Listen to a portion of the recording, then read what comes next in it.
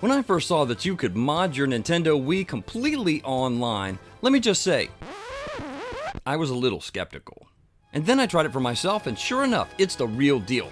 In this video, I'm going to show you how to mod your Nintendo Wii completely online, and we're starting now. Power on your Wii and make sure you're connected to the internet and have the most recent version of the official firmware. Use the Wiimote to select Wii options with the A button. Then come over with the pointer to Wii settings and select that with the A button. In Wii settings, use the pointer to click on the right arrow and then select Internet from the list of choices by clicking on it with the A button. Use the pointer to select the active wired or wireless internet connection that you're using. From here, navigate down until you get to Change Settings and then select Change Settings with the A button. In the Change Settings option, use the pointer to navigate over to the right arrow and select it with the A button and keep selecting it until you get to the option for Auto-Obtain DNS Settings.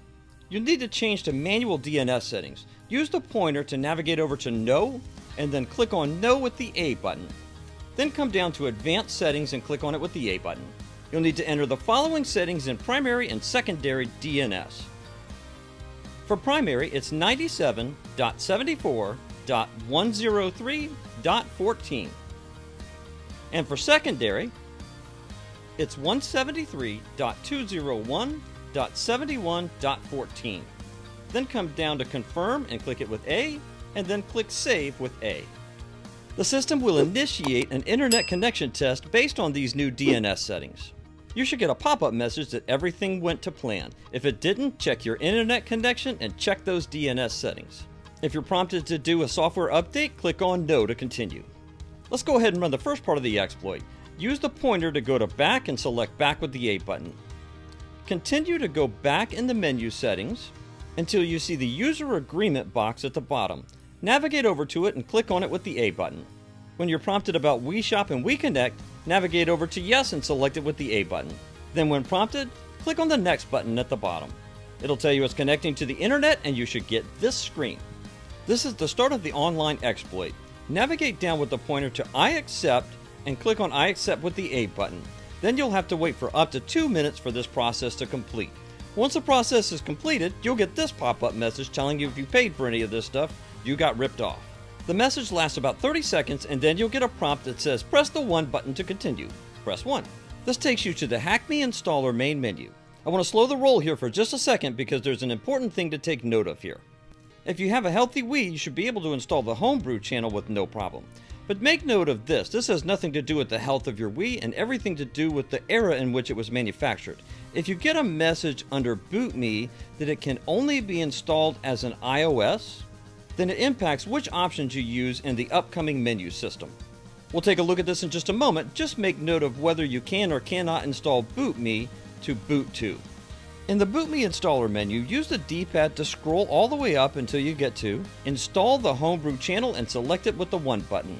Then use the D-pad to scroll up to Yes and select it with 1. The process only takes a few seconds, and once it's done, select Continue with the number 1 button to go back to the HackMii Installer main menu. From here, use the D-pad to scroll down to Boot Me and select it with number 1. With the SD card inserted, your system will need to prepare the SD card by installing some key folders and files. Use the D-pad to scroll up to Prepare an SD card and select it with number 1. Then when prompted, scroll up with the D-pad to Yes and select Yes with number 1.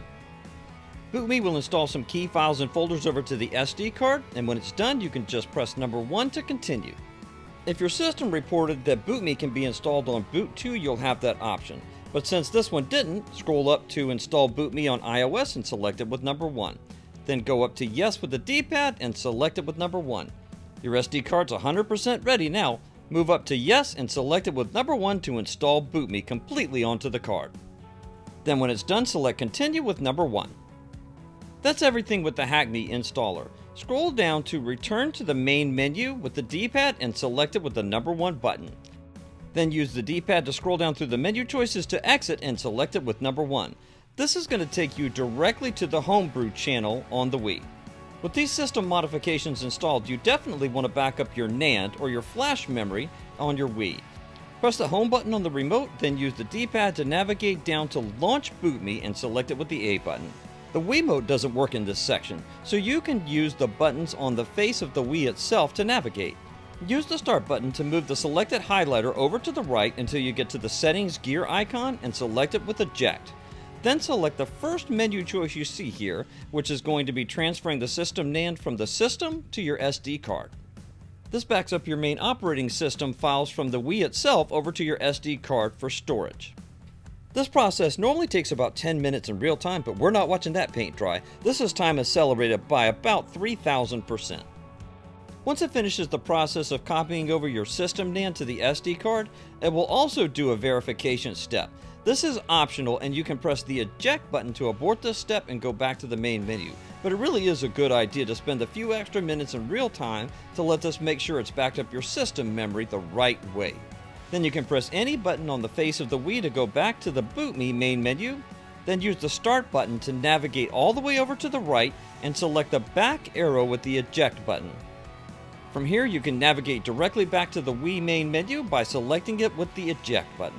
And from here you can reactivate the Wiimote and navigate through the Wii menu system. Why not take your Wii to the next level now that it's been soft modded? Check out this video here shown on screen and linked in the pinned comment and description below. See you there.